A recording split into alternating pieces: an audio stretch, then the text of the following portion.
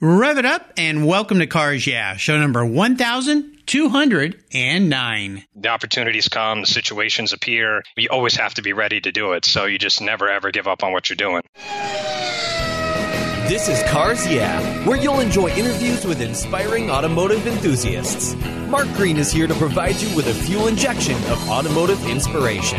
So get in, sit down, buckle up, and get ready for a wild ride here on Cars Yeah.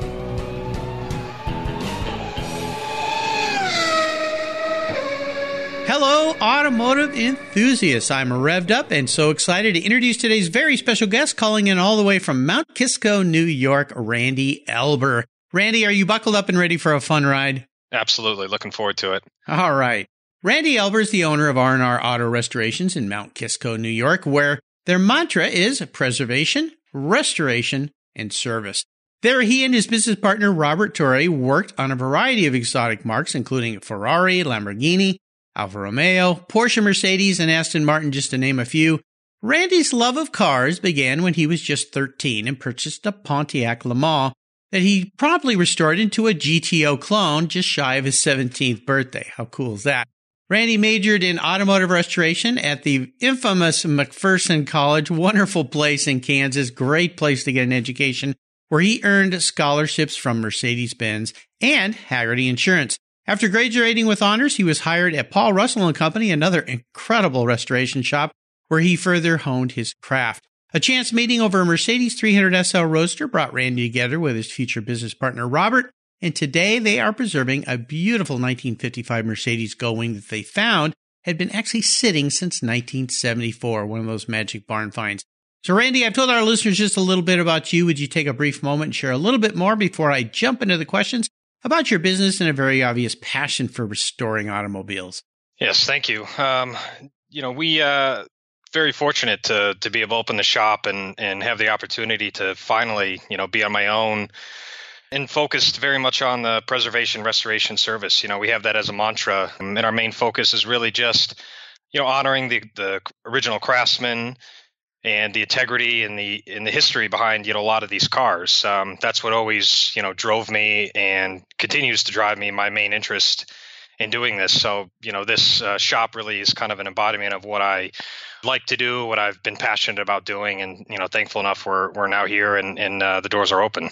It's fantastic. I think it's great. The journey that you've had has been pretty darn cool. Kind of a dream come true as I am learning more about you. And to be able to start off at McPherson, I had Amanda Gutierrez, who's a VP there, on the show not too long ago. Wonderful lady. She's introduced me to some really cool people at the college, and I got a chance to have a breakfast with some of their students when I was at Pebble Beach during the car week last summer, which was really fun. As we continue on your journey, I always like to start with a success quote or a mantra. I mentioned your company mantra at the beginning. Maybe you could elaborate on that, but this needs to be some kind of thing that is successful or helps you form a successful business, I should say. It's a nice way to get the inspirational tires turning here on Cars Yeah. So, Randy, take the wheel. I have two, I enjoy quotes. It's always kind of like just a quick, note from somebody you either is successful in their own right that kind of gives you a little kick or a little inspiration. There's two I always thought was funny. FDR had a really good quote amongst, hundreds of really great quotes, but he said, when you come to the end of your rope, tie a knot and hang on. And, I always interpreted that as, you just never give up. My journey certainly has been a little bit all over the place, back and forth across the country, moving around and, starting as a teen, basically knowing nothing and having no money. I scrapped everything I had together to purchase that car. And kind of following that quote, throughout my career is just, just when you get to the end or you think, maybe you can't do it or you got to push a little bit more, you just never, ever give up on it because the opportunities come, the situations appear. You always have to be ready to do it. So you just never, ever give up on what you're doing. Absolutely. Never, ever give up. That's another famous quote, Sir Winston Churchill. He probably said it more eloquently than I just did, but that's right. I hear that, especially from race car drivers, but very, very true with entrepreneurs. It's kind of like that visual I've seen where you're digging for gold and you're just 3 axe picks away from hitting the vein and then you quit. Right.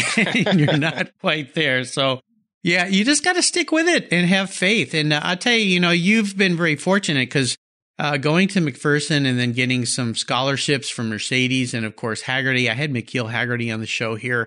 Wonderful company, great people. And then, of course, getting to jump out of school and go to work at Paul Russell. Alex Finnegan was a guest here on the show, and Paul has promised to be a guest too. We'll just got to get him on here. I know he's busy and maybe a little shy, but incredible companies that you've been involved with, which is really, really cool. Let's talk about a story that instigated your passion for cars, though. I talked about that Pontiac LeMans that you turned into a GTO, but is there a pivotal moment, as you could call it? Maybe it's going further back, or maybe it's that you knew you were going to be a car guy for life.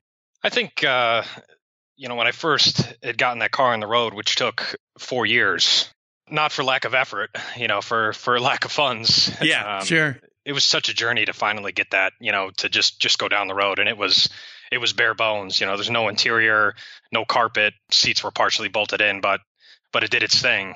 I just loved it. And I really, especially kind of in my high school years, I played sports and, was kind of involved in a bunch of different things, but nothing that I was as passionate about as it was about cars. I think the moment that kind of changed it was, kind of coming into your senior year, you're looking at colleges and kind of deciding, okay, what am I going to do? And, you've got every piece of advice and every guidance counselor under the sun. And you really just have to kind of look inside and say, what do I really want to do? What's going to keep me going for the next 10, 15, 20 years, which at 17, 18 is almost an impossible question to do. Yeah, absolutely. Yeah. I had originally committed to going to Cincinnati for mechanical engineering. And what I really wanted to do was cars.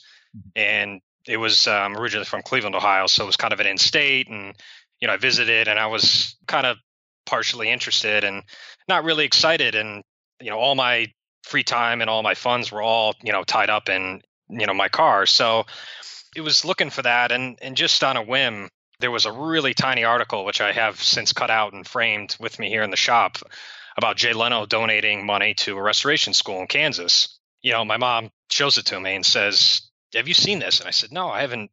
I have no idea. So we're like instantly, on there, pulling up the website, looking through the photos of the restoration program. And I filled out, I think that night, every piece of information I could to fill out for applying, and then created a portfolio. And I committed to going and signed up before I'd even visited and had probably more than a 10-minute phone conversation with anybody out there. Cause it just struck you when you saw it. You're like, this is what I want to do. Yeah. It was automotive restoration. It was vintage cars. It was, the whole gamut of learning how to do this. And it was at that point I said, without even seeing it, I knew I was all in. At that point, I'm like, cars are going to be with me for the rest of my life. Yeah. Wow.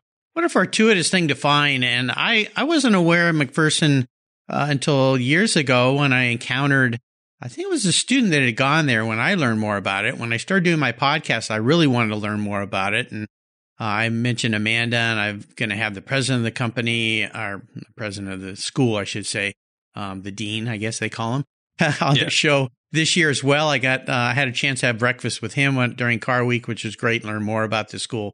It's absolutely fantastic. And companies like Hagerty, Mercedes that do scholarships to help students along the way, absolutely fabulous companies to support what you guys are doing. And for students most students like me, when I went into college, I had a couple nickels in my pocket. So it was kind of tough. I had to wax a lot of cars to pay my tuition or my quarterly fees every quarter. So it's fantastic that these companies step up. Kudos to them. Well, let's take a look at some of the roads you've driven down and talk about a big challenge or a big failure, because you're an entrepreneur. So no doubt you've run up against a few challenges from time to time. Maybe mention one of those, kind of walk us through that experience and tell us how it helped you gain even more momentum as you move forward in your business. I had relocated down to White Plains, New York. We had a long distance relationship that couldn't really be managed long distance anymore, which meant, one of us had to move, and that had to be me. Yeah. So, relocating down to the area with always, in the back of your mind about, wanting to kind of have your own place and sort of do it, the way you've always sort of envisioned it. The challenge was to take that from just an idea to all the nuts and bolts of the business plan and the financing and the structure of the business. And, really as it kind of went along, I spent a few years with Automotive Restorations in Stratford, Connecticut. I since had left there, worked for a private collection up in Newport, Rhode Island. And, and as you move through these things, that idea kept just growing and growing for me. And so did our family. So, which kind of meant, us back here. And once we really landed here, all signs pointed to opening the shop. And it's just to look at it, at the very first, 1, 2, or 3 steps, it's monumental. I had one daughter, and since we'd opened, we've had our second. So the family growing and the responsibilities at home large, and same with from a personal level and a professional level, to develop that idea and do it. I mean, that the challenge in that was huge. And, like anything, you just have to bite it off in sections you can chew. So it was a journey, to say the least. Years. I really felt like it was really years in the making, as far as, getting the idea, deciding how you want it to look, developing the business plan, doing all the finances, and really getting that, kind of squared away to really, then you could start to see it happen. Once you accomplish a few steps, it became clear how to do the next 3, and then you got those done, and it kind of just grew and grew, to the point where really I had everything I thought, I needed, and also personally felt like I was ready to do it. Exactly. This is a really key thing, and I hear this from a lot of people who want to start a business, no matter what it is. But when you talk about a restoration business, you got some pretty physical requirements there, as far as a facility, equipment, insurance, all the, business licenses. I mean, all these things that people don't think about. They go, I'm just going to open a shop. And then when you start hiring people, there's a whole nother level of responsibility there that happens with not only reporting to the IRS, but payroll and all these different pieces. So what's a couple, or maybe just one great piece of advice you might offer somebody? You kind of touched on it there.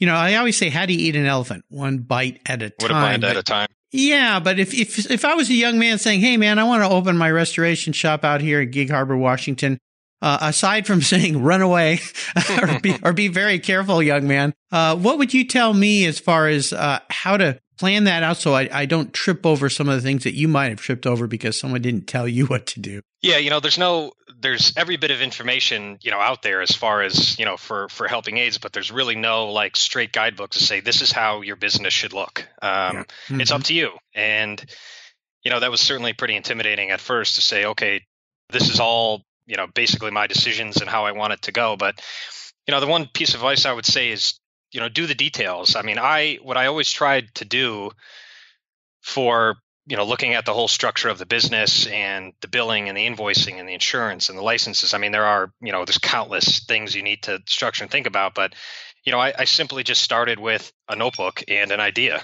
wrote it down and said, okay, and, here's the square footage I think I want to land on based on what I think makes sense for myself and possibly one other guy at a sort of an initial stage. So, I decided, okay, when I first start, I would like to, in a perfect world, I want to be able to kind of pick and choose the cars and clients I work for. So I don't want to be in a large building that is, with a financial overhead that would just bury me, initially. Right.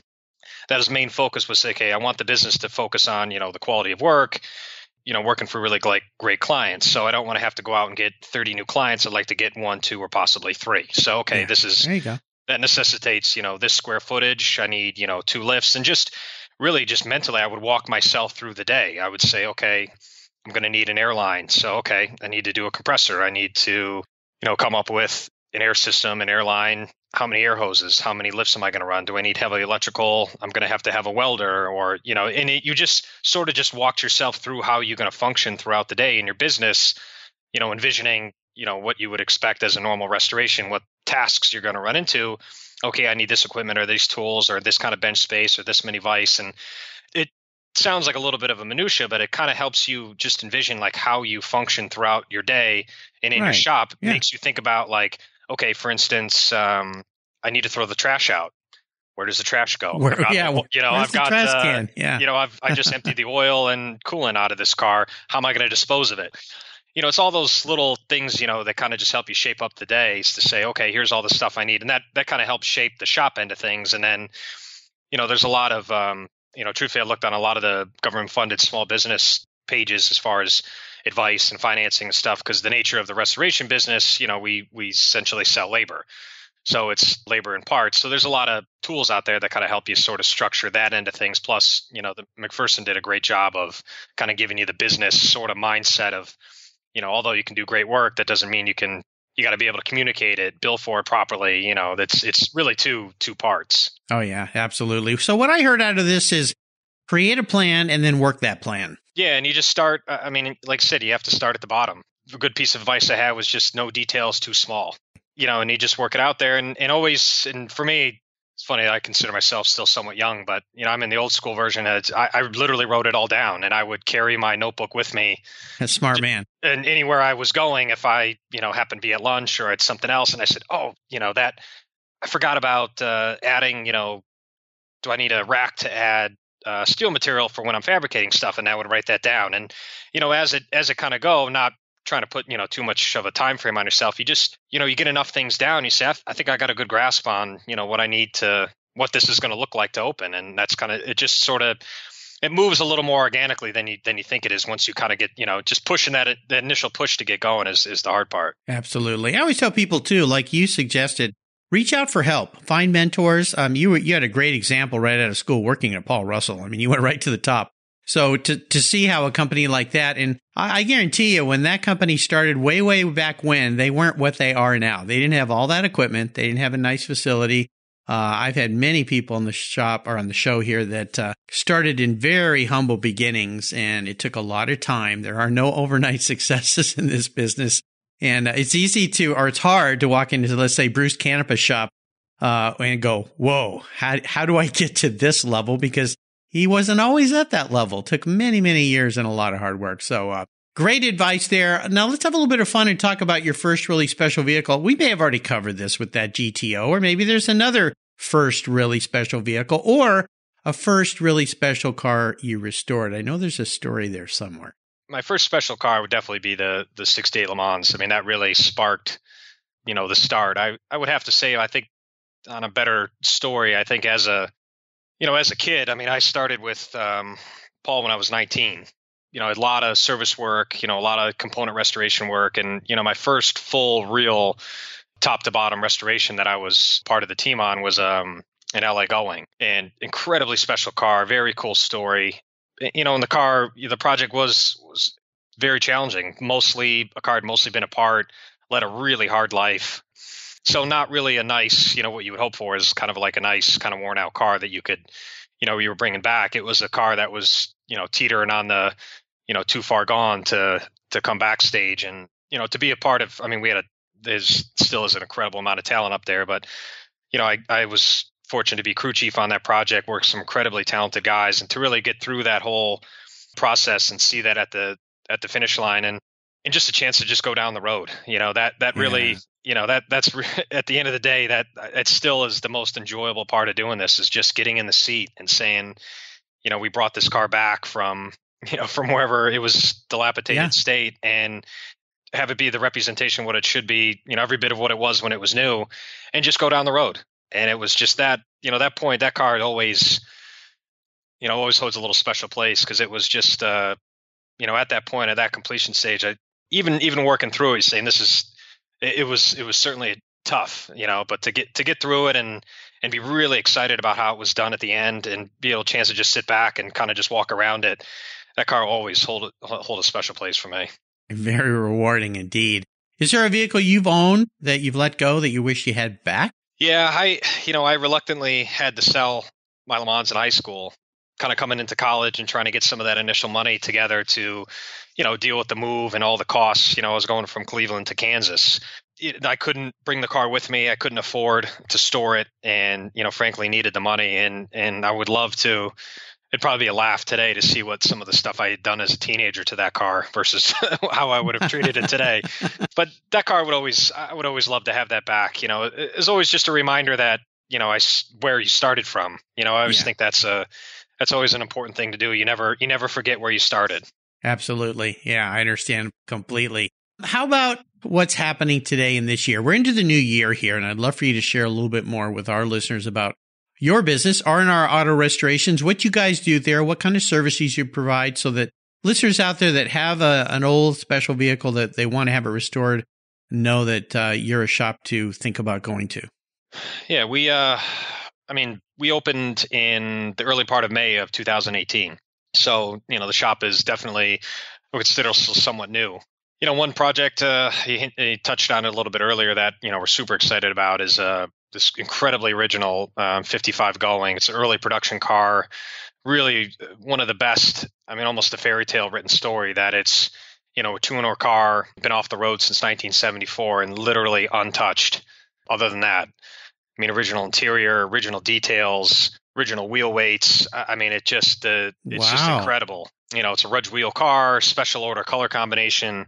You really couldn't script a better story. And really for us here, and that car is really a very good kind of indicator for what we aim to do. I think there's a change kind of has been happening and hope continues to happen, that there's much more emphasis on original cars and originality and, authenticity behind, the restoration work. And, this car, for instance, provides us the opportunity to save it, kind of display, our skills. And personally, I think preserving a car is much more difficult than a restoration. A restoration, you do the research and you're understanding, okay, what was the original finish? What was the original paints? How did the overspray end? How did they finish this?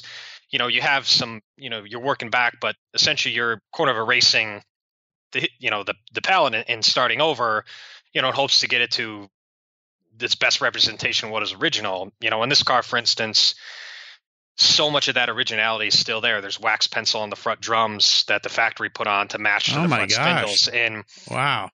So there's so much restraint and documentation and really just a very gentle approach and a lot of respect for what the car still is, that, we want to do everything we need to do to basically get it back to the road and driving and beat it on every bit of what it should be, without restoring it, without changing anything about it, without erasing its history, and sort of just maintain that, appearance and that originality to it. And that's really what we aim to do here. We're 100% on board with doing restorations, but, that's why kind of our mantra for the business really is preservation, restoration, service. Alphabetically it works, but preservation is really what we're looking for first. They kind of go hand in hand. If there was a car that's really original, but for instance, in its wrong color, we would like to preserve what's original on the car and on the restoration end of things, maybe paint it to its original finish.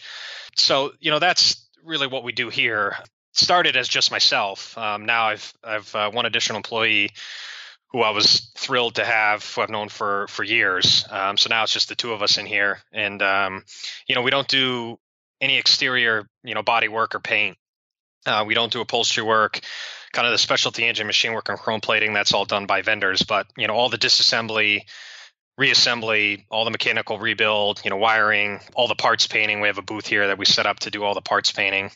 Basically all your assembly tasks of the car are all done, in-house here. So thankfully, also, I have some really trusted vendors, upholstery and paint and body, that I've been working with for years as well. So really everything kind of gets managed under here, and, the vast majority of the work is done in-house.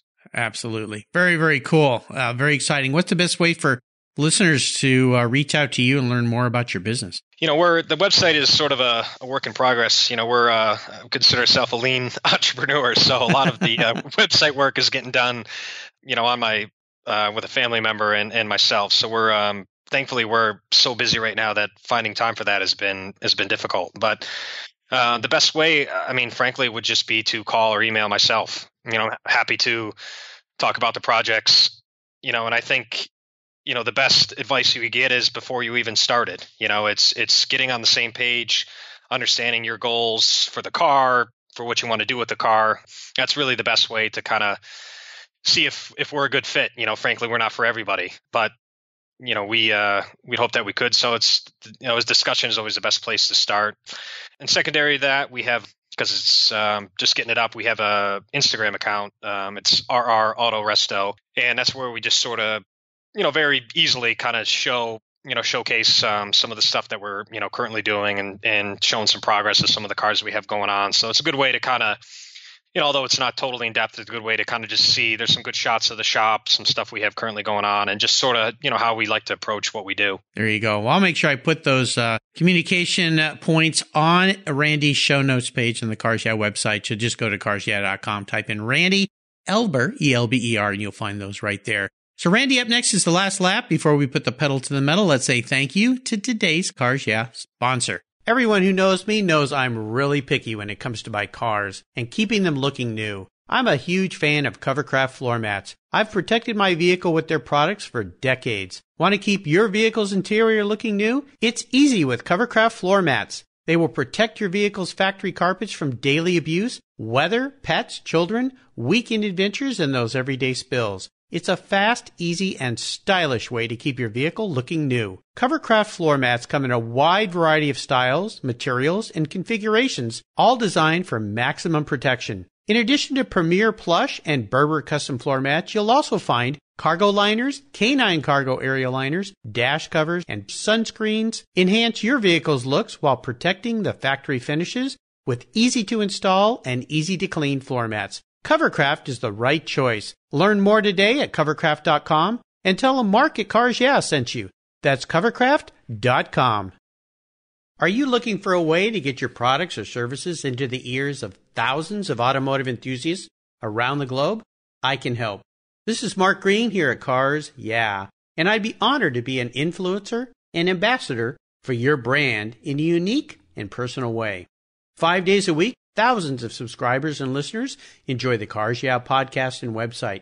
Contact me today and I'll show you how at mark@carsyeah.com or connect with me through the Cars Yeah website at carsyeah.com.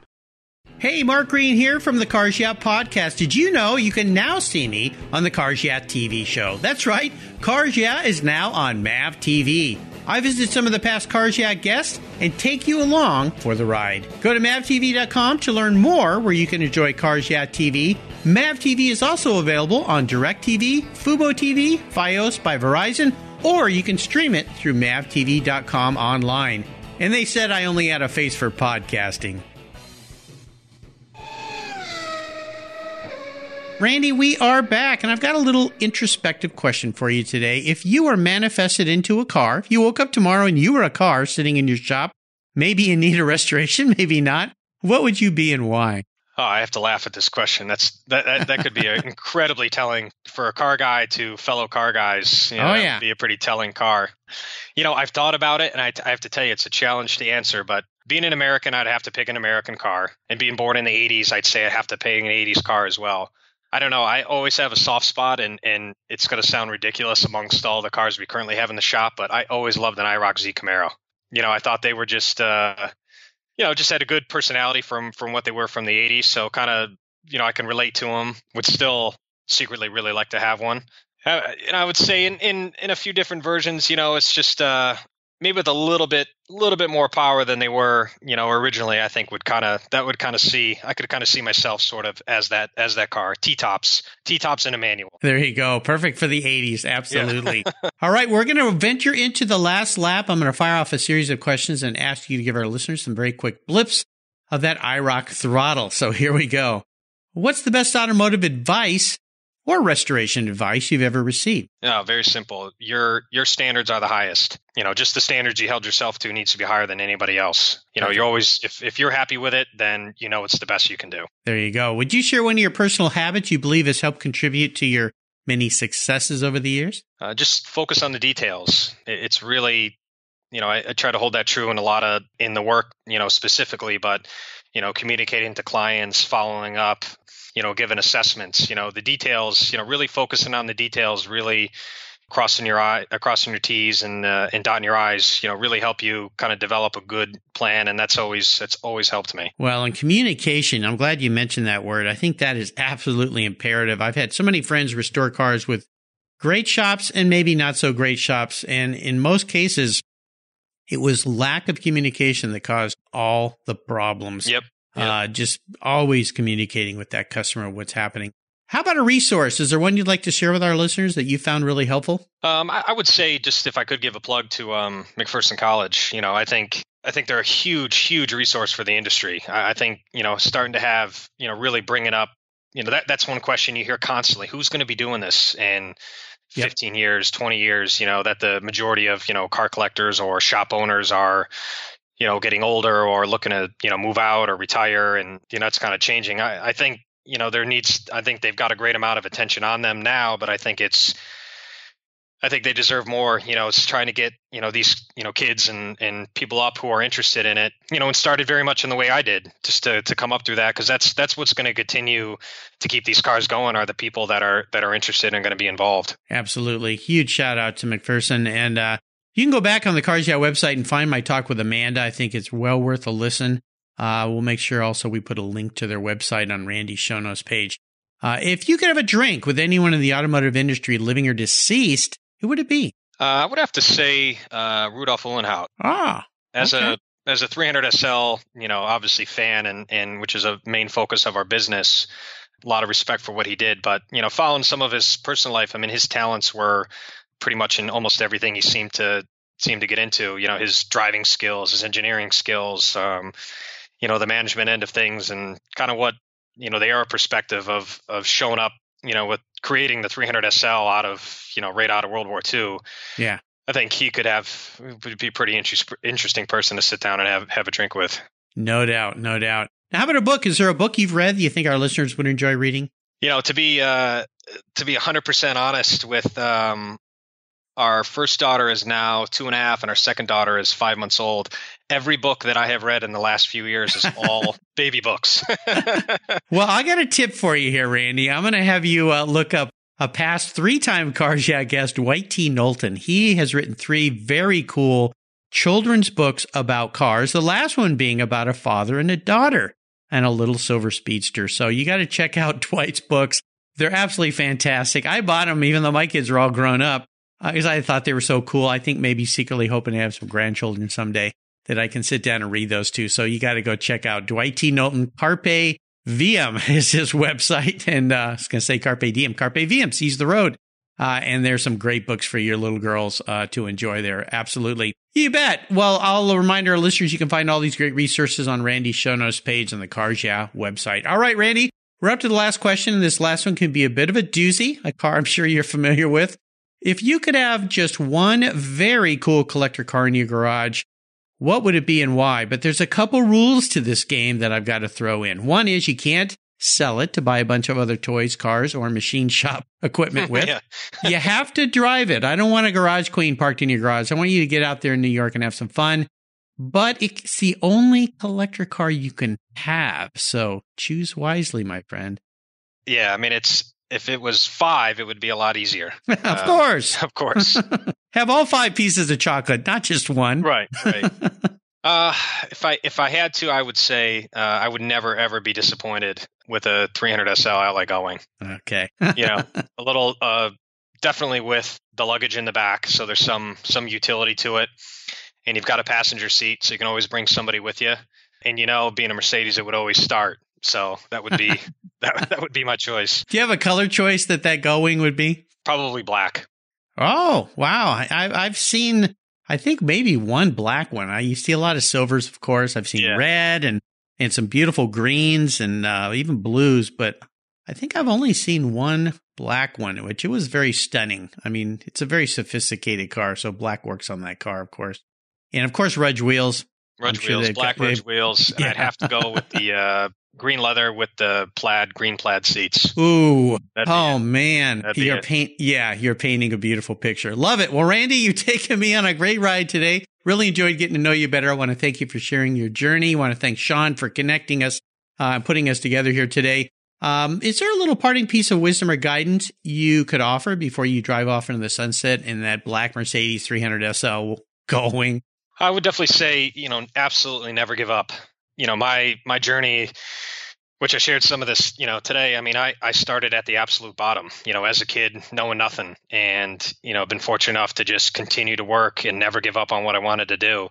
And, to get to this stage is just so many incremental steps. There were so many challenges, so many roadblocks, so many forks in the road, throughout the process that, if you didn't have that, kind of determination, I wouldn't have got here. And it's easy to be at this stage and look back and say, oh yeah, I got all through that. Of course, in the moment, sometimes you think, how am I going to get through this? But, you just put your head down and you say, this is what I want to do. And you just never, ever, ever give up on it. There you go. Never, ever give up. And again, the best way for our listeners to learn about you, I know we have at Auto Resto, which is your Instagram account. And I'll make sure I put a link to phone number and email so people can reach out and find you. And then you let me know when you get some time on the side to get that website up. Right. And I'll make sure I add that to your show notes page as well. Well, listeners, again, you can find everything on Randy's show notes page here on carsyeah.com. Randy, thanks for being so generous with your time, your expertise, and for sharing your experiences with our listeners. Until you and I talk again, I'll see you down the road. All right. Thank you, Mark. Thank you. You take care of your cars, but who takes care of your investments? Tune-ups aren't just for engines. Updating your financial plan is important too. Your GPS may take you from A to B, but it won't help you on the road to financial freedom. For that, you need a good co-pilot and a very trusted advisor. Chris Kimball, CFP, is just the man for the job. He'll guide you down that road without driving you crazy. For over 25 years, Chris has helped people just like you and me with their financial planning and investments. With a master's degree in financial services, he is eminently qualified, and he's a car guy too. Learn more at chrisvkimball.com or call 866-ON-A-PLAN. Securities through Money Concepts Capital Corp. Member FINRA SIPC. CK Financial Services is not affiliated with Money Concepts Capital Corp. Thank you so much for joining us on today's ride here at Cars Yeah. Drive on over to carsyeah.com to find show notes and inspiring automotive fun. Download your free copy of Filler Up, a fun book filled with gorgeous photographs of fuel filler fun, including quotes from more inspiring automotive enthusiasts. Download your copy today, and we'll see you next time on Cars Yeah.